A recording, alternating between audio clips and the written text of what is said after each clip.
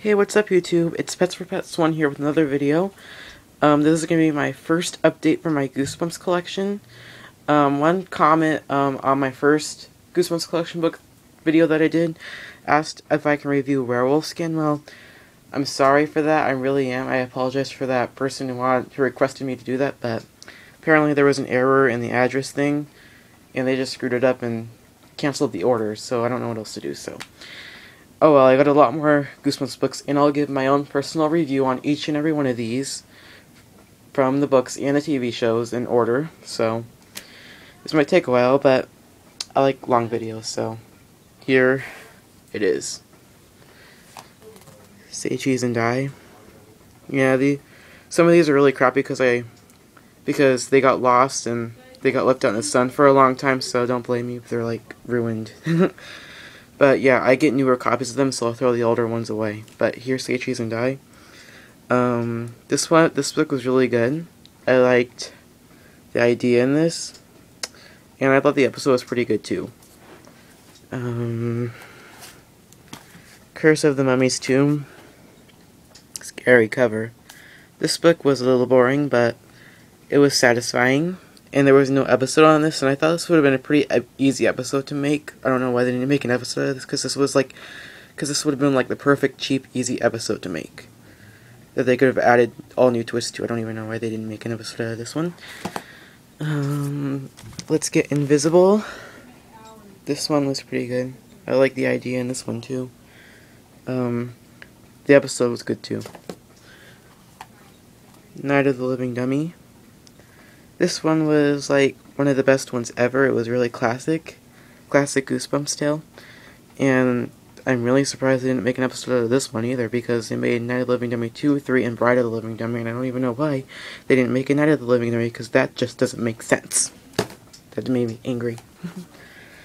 The Girl Who Cried Monster, original, kind of crappy, but I like the book, but not so much the episode. The episode was really cheesy and cheap. Piano This Could Be Murder. This is one of my newer ones. The copy is really good. Ignore that. Okay, Piano This Could Be Murder. This book was good. I like the episode too. Ignore that. You Can't Scare Me. This was like one of the worst ones ever in my opinion. This book, I didn't like the episode that much either. The episode was, how can I put this, child's work, in my opinion. Why I'm Afraid of Bees. For some reason, for this one, I cannot find the original copy. Everywhere I look, I cannot find the original copy for this one. I looked on eBay, Craigslist, half-price bookstores, everywhere. I just can't find the original cover for this one. But anyway, this book was a little good. Satisfied me, but wasn't very good. Deep Trouble. Deep Trouble, Deep Trouble. I like this book a lot. Not so much Goosebumps scary type book, but it was good. And this is one of my newer books too. And I didn't really like, well, I liked it, but it was kind of fantastic, and it was not very scary at all. But I don't even know why for the episode that they just made Deep Trouble 2 into an episode and not Deep Trouble 1, and they actually called it Deep Trouble, which I thought was pretty dumb. Oh well. That would have been a hard episode to make anyway. It Came From Beneath the Sink. I thought this book was very, very creative, and I liked it a lot. So was the TV episode. I like that too. Good review on that one. The Barking Ghost. Scared me a lot when I was little. But now, I just read it for entertainment and watch the episode for entertainment, and I liked it a lot. Both the episode and the book. Shaka on Shock Street. Really, really good. Liked it. Had a very good twist ending that I didn't expect coming. R.L. Stine is known for that, twist endings. Okay, The Horror at Camp Jelly Jam. Another one of my new books. This one that I got was kind of dented. I got it from a used bookstore. But I have another copy of this. It was an older, more damaged copy, but I don't know where it is now. So anyway, I never really lose my Goosebumps books, but yeah, this was a classic one. I don't even know why they didn't make an episode out of this one. This would have been pretty easy to make. If they can make the Blob that ate everyone into an episode, then they can make this one into an episode. That's just wrong of them. They screwed up like there. Okay, Revenge of the Lawn Gnomes, creative, good. Didn't like the episodes very much there. The abominable snowman of Pasadena. Yeah, it's Pasadena. I thought this one was very creative and good. This would have been a pretty hard episode to make, so I don't really blame them for not making an episode. In my opinion, anyway. This book was really good. How I Got My Shrunken Head. This one was hard for me to find. I'm lucky I came across it at a used bookstore, but I could not find this book in its original copy, but I came across it at a half-price bookstore. But overall, the book that I read was good. It was very good. I liked it a lot. And it was very creative. And I think it ties in with Help We Have Strange Powers from the Goosebumps Horrorland series.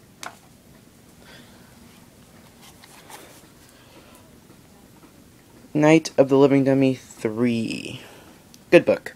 Liked it a lot. Liked the episode too, but I actually like the episode a little bit better than the book. But that's very rare. Because I usually like the books better. Oh well. Okay, Bad Hair Day. The book was okay, I liked it a lot. I didn't like the episode that much though. Egg Monsters from Mars. Creative. Didn't like the book very much, but I like them. Wait a minute, they didn't make a TV episode out of this. I don't know why. That would have been an easy TV episode. That would have been an easy TV episode to make.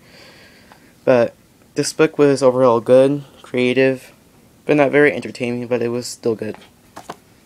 Okay.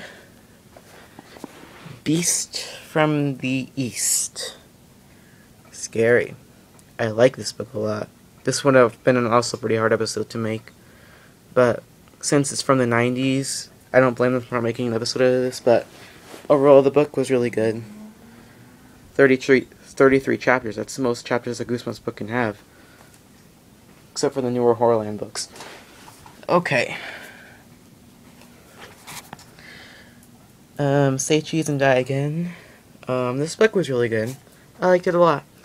The episode was kind of cheap, but overall, book good. Show bad. Okay, Ghost Camp. Really, really good. This would have been a pretty hard episode to make, but yeah, it's good. Another copy of Ghost Camp. Good. Legend of the Lost Legend. This is my newer copy that I brought at a used bookstore. This book was really good.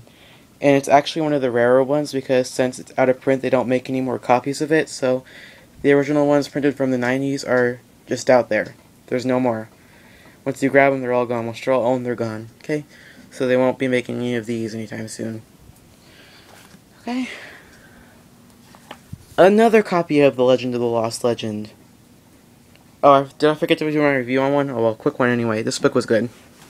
Hard episode to make though. Don't blame them for not making an episode. Okay. Attack of the Jack-o'-lanterns. Good book. Good episode. Episode kind of cheap though, but still good. But book, overall, good. Really twist ending. I like the twist ending a lot. How I Learned to Fly. I believe I can touch the sky. Book. Good, unique, fantasize-like. Not really scary though, but the book is really good. I like the book a lot. Once again, hard episode to make, so I don't blame them for not making an episode out of this, so who cares? But I like the book though. The Curse of Camp Cold Lake. This was like my 4th favorite out of the entire Goosebumps Community series. That means out of Series 2000, out of original series, out of Horrorland, out of all of that. But this one was my 4th favorite out of all of that. This book was so good, I liked it a lot. Hard episode to make, don't blame them. Yeah. The Haunted School. Cool, like it. Like it a lot. I don't know why they didn't make a TV episode out of that, because that would have been pretty easy since they didn't have to do much with the camera. I Live in Your Basement, one of my new ones. This is one of the rarer ones too. This is probably one of the most graphic Goosebumps books I ever read. It's my third favorite behind Monster Blood 4, but yeah, this book was like one of the most graphic children's books I ever read, and still super good. Liked it a lot. Hard episode to make. Monster Blood 4. Super good. Second favorite out of all of them. Behind Welcome to Dead House, this is my favorite out of all of them. And I liked it a lot. Like, the Monster Blood is just like this little blue slug thing that keeps multiplying and gets evil, and it gets more evil and evil if it keeps multiplying. It's just really, really good. I just liked it a lot. I was a little disappointed with the ending, though, of how they got rid of him. I was just a little disappointed with that, but oh well, you can't judge my opinion. But anyway, book was good. Okay, this is the only Series 2000 book I have. Revenge of the Body Squeezers Part 1. Pretty good. Kind of boring. I look forward to reading Part 2, though. Okay. These are the Give Yourself Goosebumps series. Please Don't Feed the Vampire. Really good book. I like the Give Yourself Goosebumps series because they're really fun to read. Let me see. Choose from over 20 different spooky endings. Ooh, I read one of these. I'm actually still reading this one. Little Comic Book Shop of Horrors. I started reading this one and it's good so far. Escape from Camp Running Leaf. Probably one of the most boring Give Yourself Goosebumps books.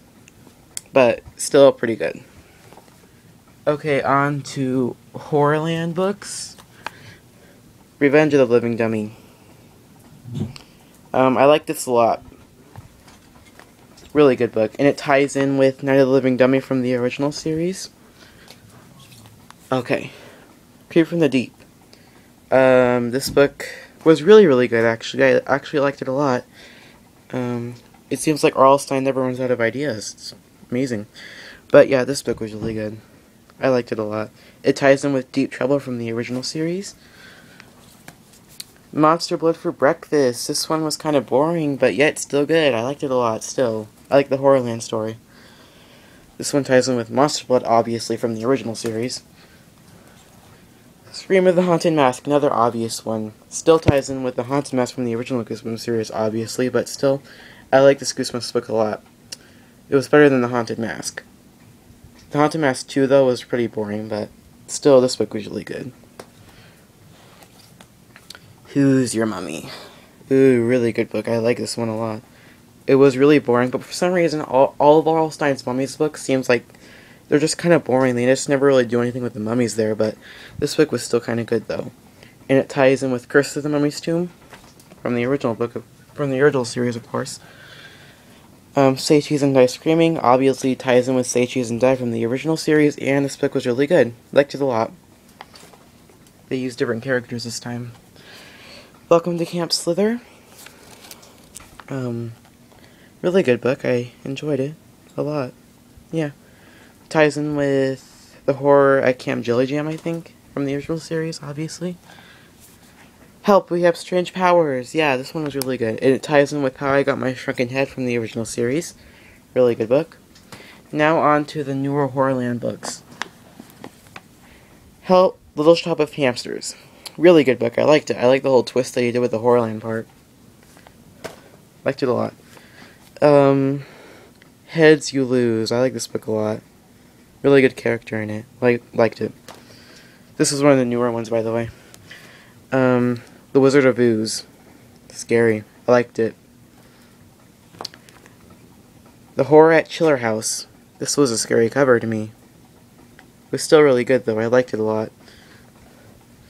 Okay, this one is one of my special ones. 30 Tales to Give You Goosebumps, and it has 3 stories inside of it. Let's see.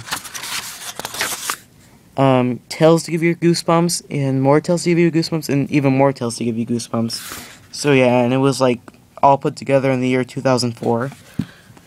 So I only read 1 short story of this so far. So yeah. Well, that was my Goosebumps collection. And again, I apologize for that review I didn't do on Werewolf Skin that person asked me to do. I'm really sorry for that, but have to move on now. So hope you liked my Goosebumps collection and the update I did. I'll be sure to making more updates soon. Okay? Bye.